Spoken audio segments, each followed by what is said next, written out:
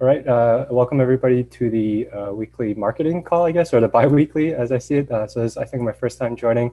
So my name is Victor. I'm a product manager here at GitLab. Erica has kindly asked me to chat a little bit about portfolio management features and just have a general discussion here. I think she called it a training. I like to think of it a little more as a demo and a two-way conversation. So what I'm going to do is just quickly screen share some ideas, some existing features, some things that we're doing in the future. But please just interrupt me, just cut me off as it's somewhere in our handbook that we should do, and ask questions or say something is not a good idea, things like that. And I'd rather we have a discussion because everybody can click on the links themselves offline that I've provided in the agenda.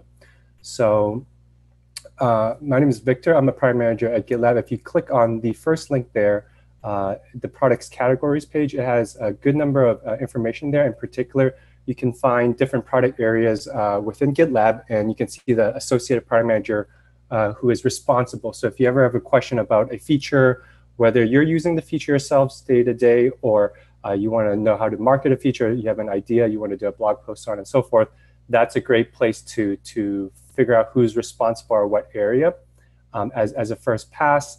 And then the next thing you can do is go into Slack, the product channel, and mention that particular product manager to get more information. And then as we've been learning from the team call, we should avoid DMs as much as possible. And one point I wanted to add to that, the whole DM is not helpful thing, is not only is it not transparent, and the key about everybody can contribute is true and beneficial and strategic for GitLab, but it's actually very practical for a need that you have. So what I tell a lot of folks, if they do me, I say, it's not that I don't want to answer you, but if I'm not here, if I'm on vacation, or maybe you just want to answer right away and I'm sleeping, it's actually better to mention me in a particular public channel. But chances are my boss, who's 5 hours ahead of me, can answer your question, or maybe another product manager who's several hours ahead of me can answer as well. So it's just faster and more practical in that sense. So again, it's nothing personal when I tell people to not DM me. So jumping to letter B in the agenda, design philosophy, flexible to versus narrow use cases. If you click on that link there, it's some high-level information of what GitLab's vision and mission is. And so why I think that's relevant for today is because we're creating all these awesome features for project management, and it's going to be used by our customers. It's going to be used by ourselves in the product teams, the design teams, and the engineering teams. But ultimately, our goal as GitLab is to have all digital content read-write. And so that means, can folks use GitLab outside of just that narrow confines of developing software? And so we do that when we do blog posts and we do content marketing, when we update our website. A lot of that is not what we call quote unquote software engineering day to day, but there's a lot more digital content and processes and work that we do day to day.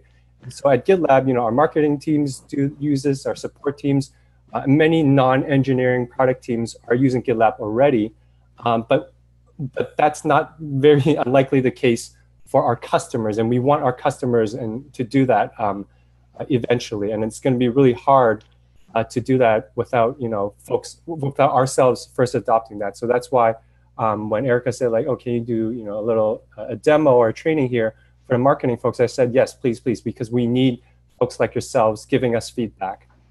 And another thing I like to tell a lot of our folks, GitLabbers in particular, when they request a feature, I said yes, please tell us the features you want, because it's a low risk, high reward thing. If we make an issue, if we do a feature that we use ourselves, it's low risk because we're guaranteed somebody's going to use it, so it's bound to be a great idea. And it's high reward because somebody's benefiting us. Yes, maybe it's not going to bring in a new deal, but ultimately there's productivity gains within GitLab, and that is strategic for the organization. So I get the benefit, the curse and benefit of working on project management features, a lot of features in GitLab, because a lot of my product area is used by all GitLabbers. And so that's benefit because I get feedback right away. It's a curse because a lot of people get angry at me, but please continue getting angry at me that your favorite feature is not being worked on yet, because we need that constant feedback.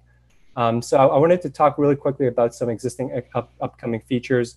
The issue board is something that we're really doing a lot of great innovation on, in my opinion, because we're leveraging the board to do so many things. And so that comes back to letter B, flexible tool versus narrow use cases. So some of the use cases that I'm going to go through really quickly now, if you look at different tools, they have very specific features or UI to do those things. And how we innovate at GitLab is we provide a tool, a single application that can do many, many use cases. And so the strategy here is that we are creating less features, but that cover more use case and solve more solutions.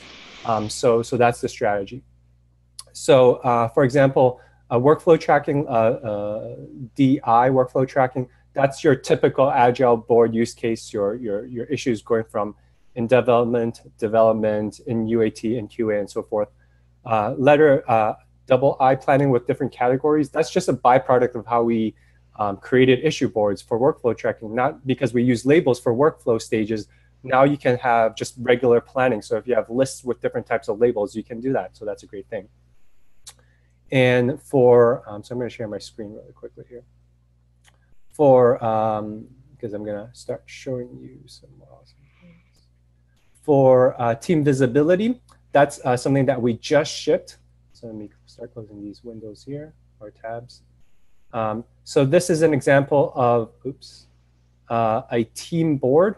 And so we actually don't have a team board. And so we say, oh, should we create the concept of a team board? And no, that's again, too narrow of a use case. So we'll just create a assignee list. And so people can create a team board if they want. I've seen, I think in the marketing, I think one of your boards have both assignee list and label list, and that's great. Use it the way that you need to use it.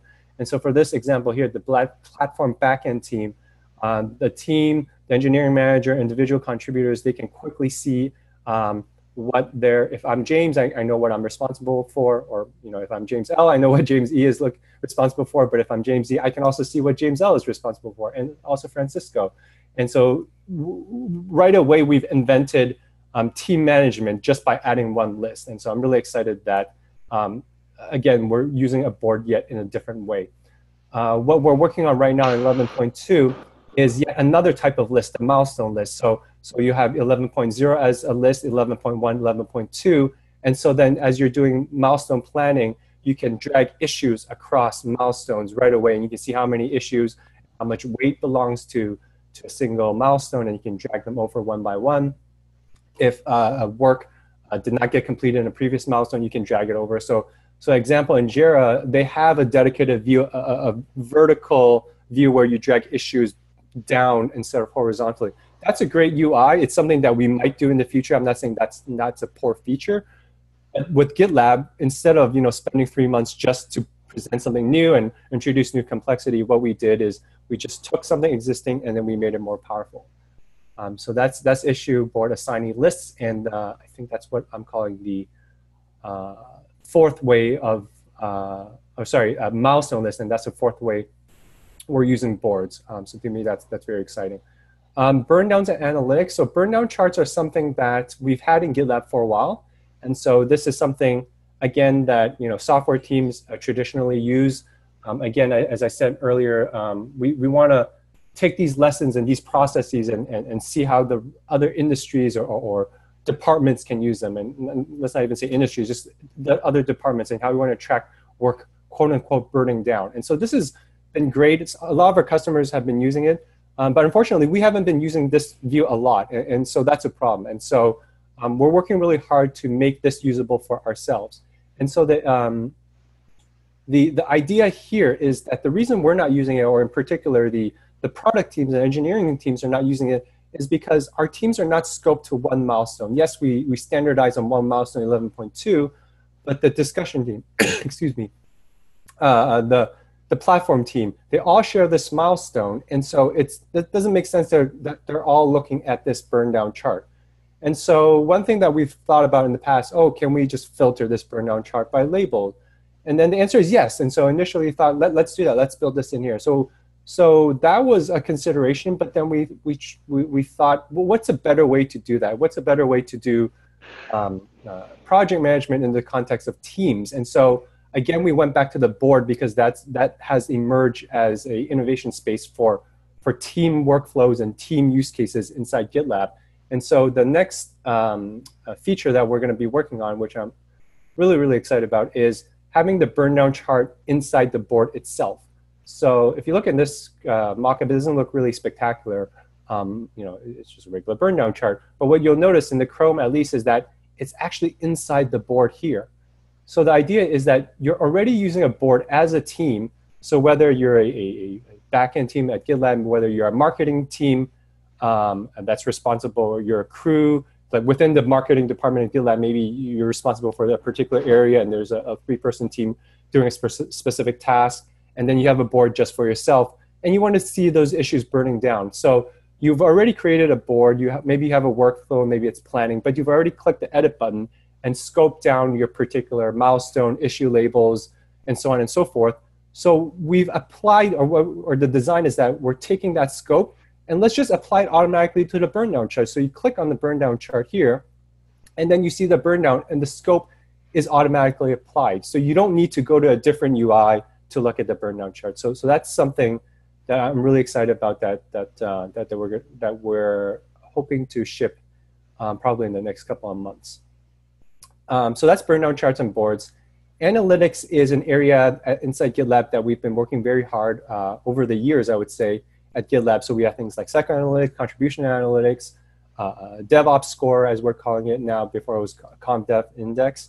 But we're embarking on a new area called value stream analytics, or at least that's what the industry is calling it, what folks like Forrester have been telling us, that it's a mature market and we need to get into. So the idea here with value stream analytics is something that we've known at GitLab and we've innovated on already for a long time, namely from idea to production or complete DevOps lifecycle. As your idea is early on in the ideation stage, along the way it becomes requirements, mock-ups, specifications, and it turns into code, and then the code is reviewed, and then it's QA'd, and then it's reviewed by product teams, other stakeholders, and then it's shipped to maybe staging into production and so on and so forth. So the complete DevOps lifecycle.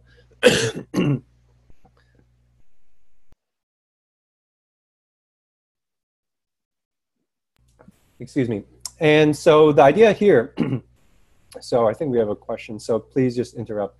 Yeah, thank you, Elsie. And you can just say you love this and interrupt me. Oh, I'll speak next time. Save me a click, Elsie. So the idea here with the life cycle is we want to know the time. So we've been innovating a lot, and if you look at cycle analytics, some of our features, we've been saying let's figure out the time it gets you from idea to production. And so the idea with some of the value stream analytics is, can we get more insight? Can we know the time from idea to production? But can we also know the time it takes you for a QA team to finish this issue? Let us know the idea, the stage of development or specifications, or maybe in some of these organizations you need to spend like 3 months doing, auditing or of the specs. The technical architecture needs to be reviewed by the enterprise architect for a variety of reasons, and you want to quantify all that in terms of time, at least. And then is there overlap? Can we speed things up? What is the blockers? You've done things, for the past 10 months. What is the low-hanging fruit of things that we can improve? What are some of the things that the legal team is saying we have to spend this time anyways, so we can't short-circuit that time? So what are some of the things that GitLab can equip our customers to help with this? And so in talking with some of our product marketing folks, some of you folks on the call, some Forrester, some of our customers, we've come up with some initial design concepts, and we're working really hard actually in this iteration to lay some of the technical groundwork, and we hope to actually ship something in 11.3, our first iteration of this. So I'm really excited. So I'll show you some initial ideas here. So the idea, for example, in this particular mock-up, it says that for a very simple, 4-stage, DevOps lifecycle, as we might call it, a customer might have these 4 stages, and within the month of February, on the average, this stage took 5 days, this stage took 6 days, and in total, you took 33 days. Over time, you can see that, in this past half year, you've improved significantly. You can see you can even see the relative proportions where you've improved. So right away, this is a very valuable view of what time is taking. And what's interesting with this as well, and something that is new to GitLab, say compared to psychoanalytics and some of the previous work we've done, is that this is totally customizable. The idea here, the innovation here is that we've taken our workflow issue board and you've already determined what stages you want, and you click a button and you get a UI similar to this, and it tells you what the stages you already care about, the relative times and ratios, and how you can do more. So just with this concept and just with these basic building blocks, you can dig deeper. So let me finish up with this issue, and then I'll look at the chat again. And so this is another similar view. And so you can see here, I've just graphed it a sort of a different way, flipped the X and Y axes. And I've also segregated or separated two sets of labels. So from here, you can see this top line is the useful work, and this is the bottom line is the wasteful work. So say your QA team went off to a off-site summit for 2 weeks, and they totally didn't sync up with the rest of the organization. So that's not a good thing. And there was poor planning. And then so the engineering manager, the director can look at this after the fact and say, oh, why do we have this anomaly, and go back and adjust that after the fact. So that's a great thing. So again, this is something that Forrester have told us that the industry is looking forward to, and something that we've verified when we talk to our customers that they're interested in. Just seeing that separation of useful work versus what they're calling waste. And so something that we can do with GitLab. And this is just the same thing, but stacked together. And so you can see the relative ratios. And then this is probably my favorite one here, which is allows you to drill down. And so the previous screen showed you the relative proportions.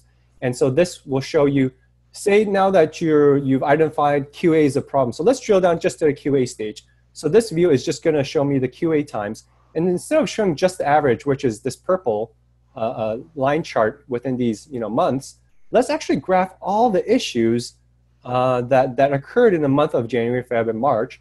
And let's look at their actual times on this y-axis. So this one actually be average time will be the purple, but these are the actual times. So now you can see the average.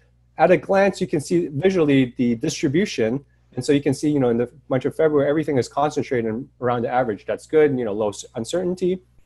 In March, you can see, wow, there's 3 outliers. What happened here?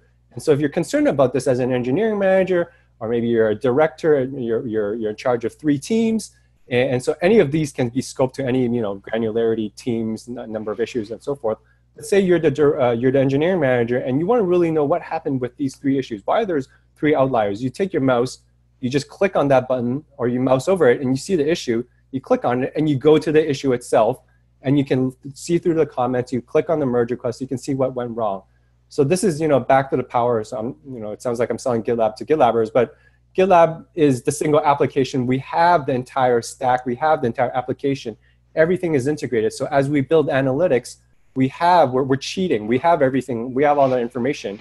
So I can mouse over the issue, and I can go directly and find out what's wrong. And Victor, I just have to say, I love this. I am jealous of Cindy, who is doing the 11.3 release post. Okay. we'll get to write about this, because this is just really cool. Right. Definitely, William.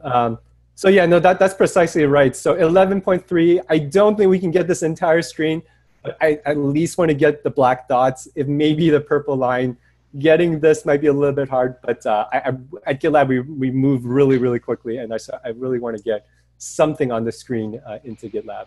So that's exciting. The rest, I don't want to take too much time. I already took 20 minutes. So subgroups, list milestones, and labels. These are the bread and butter, the basic concepts of GitLab, and we continue to use them. And so subgroups is something that customers have been asking for. And in terms of project management, just that additional structure is super important. So do read up on the docs and look at relevant issues, but I don't want to spend too much time there. Multiple milestones per issue, again, that's something that customers have been asking for. And it's basically a blind spot for GitLab, because our milestones and our releases, they're the same thing. 11.2 is an iteration that we work on GitLab for the month, but it's also the release. And so for some customers, they might work on 5 releases. 4 5 iterations worth of work and then release it all at once. So they want a separate field to do that. And so from a project management perspective, that makes a lot of sense. It's very critical, something that we want. Portfolio management is a brand new area that we worked on pretty much more than half a year now. We launched our first iteration of epics and roadmaps, or I think just epics back, I think in November or October of last year. And so we've been moving really, really quickly. And I'm really excited because things have just gelled together and really, as we've developed it, as we've been using the features inside the product teams and the engineering teams, we see how these things come together. And our customers are saying, oh, this is pretty awesome, I want this. And with the other ultimate and gold offerings, they're starting to pick up this work. So it's really strategic for us to use it. And then once we have that level of feature and functionality, our customers are using it. And so the idea here is that we started first when we developed this feature, top-down planning and tracking and creating epics and roadmaps. And it wasn't the best of idea because we weren't really focused on our own use cases, but that's a different story I don't have time to get into.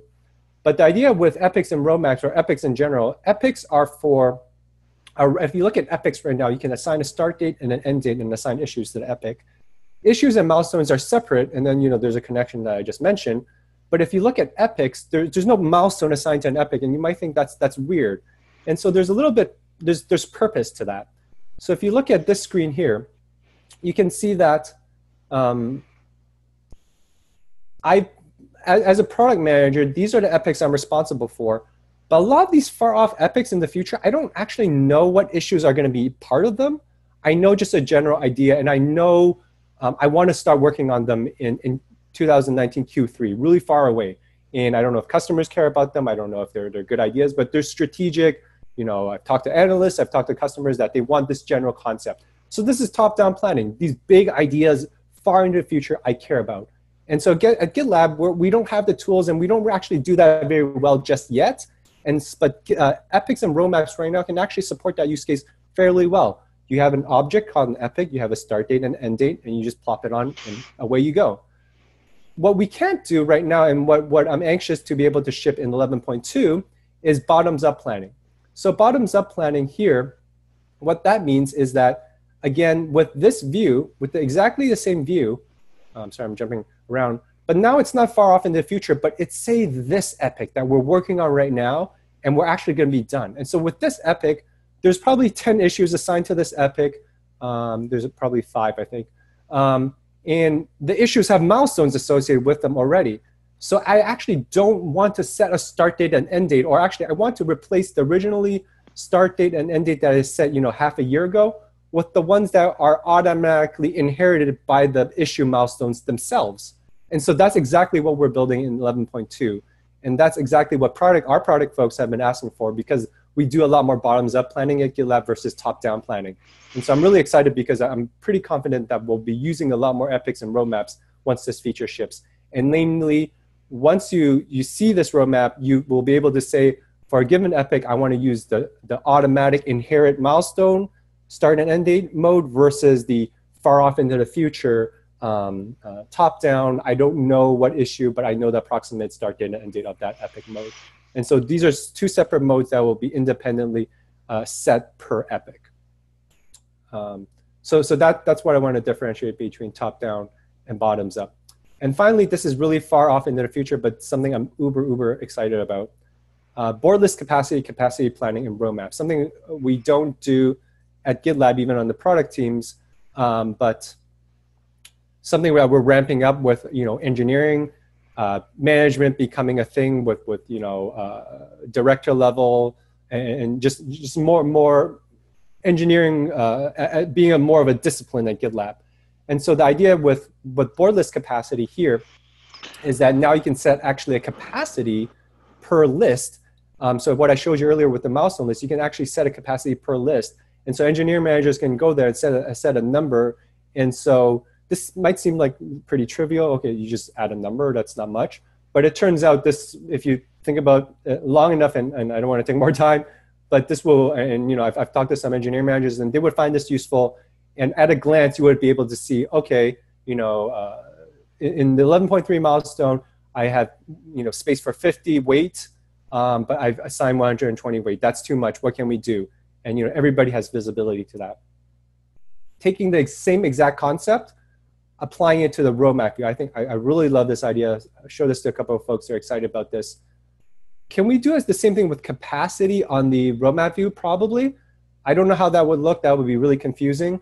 The first innovation here is that we're just going to sum up the weights of the capacity, sorry, of the issues. So take a given epoch here from July to December, divide it uniformly, say that there's 10 issues, the sum of the weights is 100 divided by 5 months, it's going to be 20 each. And so it's going to be 20 here, 20 here, 20 here, 20 here, and then add up all the ones vertically and you get a graph and you get a number here. So boom, right away, you're looking at the roadmap view and you can, product managers like me is uber ambitious and say, I want everything to be done in Q3 of 2018. And then, Sean, my counterpart on the backend engineering side says, no, Victor, you're crazy because I've already estimated all these issues and weights, and this is like 300, and we only ship like 50 per month. And so this would be super useful for him, super useful for me, super useful for his manager, for Sid, for Eric, for Yo, for Mark, and the Xener executive team, because they can see really far into the future. They can see a graph like this, and they can see, oh, this is really, really important. I want this. I can't get it. Let's hire more people. So those conversations, I'm really excited that we can start having with a view like this. So thank you for entertaining me for 26 minutes. That's awesome. That's cool. Okay. Yeah, great. So sorry, Erica, I didn't know how much time I was allotted. I wanted to finish like in 15 minutes, but I went way over. But so I'll take questions, or somebody can cut me off and tell me to run away so you can talk about other topics, but please shoot questions.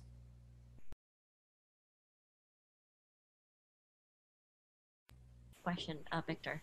So it seems like the Epic, because right now I'm using, like, I think the marketing team is using issues, like we have meta issues to kind of do an overview of the rest of the smaller issues, kind of like subtasks.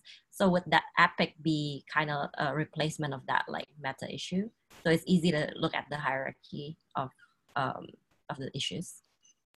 Yes, Agnes, that's one of the uses we wanted to do with epics, and so there's the answer is yes and no. So from a design perspective, that's where we're heading toward, where an epic is a collection of issues that are related in feature and content, but not necessarily worked on like, in the next 5 milestones together in succession. So they're related together in feature. So notice we haven't associated a milestone or even a group of milestones per epic. We might do it in the future, but it's not something we're doing right now.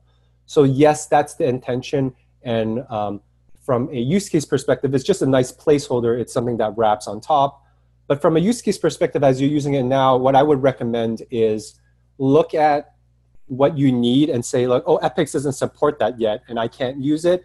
And then, what I would love you for folks to do is to take the jump and start using Epics and then start creating issues and features and saying, I really need this feature, Victor. Can you please create it? So that's what we want to do. So usually when people ask me, should I use Epic for this? I say, yes, please, but I don't want to make your life terrible at the same time. So the idea is, yes, you should, but realistically, it's the same reason when people say, like, I'm still using Google Sheets to do planning. I'm never going to yell at somebody that they're doing that. I just sulk in a corner when somebody's using Google Sheets to do planning because I haven't solved their use cases yet. So when that happens, I say, please share that Google Sheet with me, and we'll create the features to make sure you can move off of Google Sheets.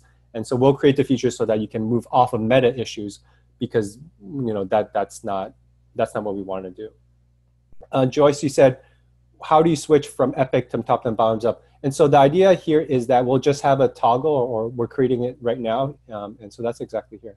So I'll just show it here. So you get to choose the start date, whether you want to use the fixed version or the inherited version, as we're calling it. And then by default, it will be the inherited version, which makes sense because when you create an epic, there's no date set. So say you create an epic and start assigning issues on it, so it'll automatically inherit. And then, but if you did want to set a manual date, you would do so, and then you would click, but by that time you can override it. So that's how you would switch, quote unquote, switch the modes. And so it's actually more granular per epic, it's actually per date per epic. Thank you. Sure thing. Any other questions, comments? 5, 4. Hey, Victor. Yes. So it seems to me that like the most benefit teams would see, or teams of teams would see, is really just going to be unlocked when kind of across the teams people are using issues and epics and related features consistently. I was wondering if you could share anything from product or engineering in terms of what has worked well to kind of establish the consistent usage across the teams. So you're asking like how ourselves, our process is using these features? Is that? Or maybe like anything that has been useful in driving consistent usage across many people across many teams. Yeah, and I can probably guess why you're asking that. As a scaling organization at GitLab, and we're growing. So I'm missing a product team call right now, and they're probably arguing about some new process or change or something that they want to make things better. And so yes, we have struggles and stuff like that with getting things consistent. So I can share some things with you. For example, label usage is something that we use a lot with. And the reason we use labels is we can always use, because labels are so versatile and so useful, it's always the first thing we go to because we haven't created a new native feature to support that particular process yet. And so, for example, we want to track missed deliverables within our organization as an OKR for the engineering team. And so the way we're going to do that is we're going to have a bot that's going to crawl all the issues and then look at after the code freeze, if you missed a deliverable, put a label on it, and then maybe put 2, 3 labels on it. And so we can track those labels over time, and we can say, 11.3, X% was missed and stuff like that. So that's an example where we need a consistent process, and we're trying to use automation to make it easier as well as consistent, because bots don't make mistakes in terms of consistency. And because the feature that we're building will take maybe 3 more, 4 more months. And so the feature we're going to build is similar to what I showed earlier with the analytics. We would actually, the latest idea I have is that we're actually going to use the burn down chart, and you're going to filter the burn down chart on missed deliverables. The burn down chart is going to be historically accurate. And so you can look at the burn down chart and see how many things were planned at the beginning and how many things were shipped at the end, and you get a number. So that's the feature that's going to solve that problem for GitLab, but that's the feature that is not going to be shipped for like at least maybe 3, 4 months. So how do we solve that in the interim?